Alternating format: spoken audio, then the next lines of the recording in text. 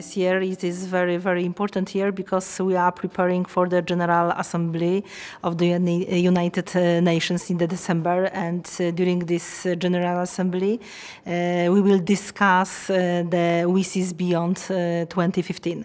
So this forum was very important, and I can say as a chair that it was great success.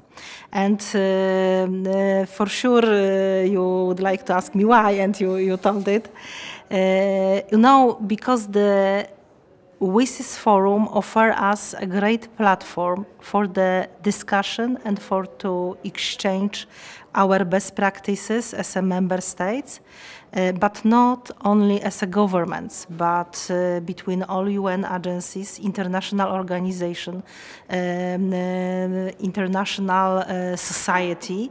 And it is very important that it is the place when everybody can come and discuss the most important things in this very quickly changing environment.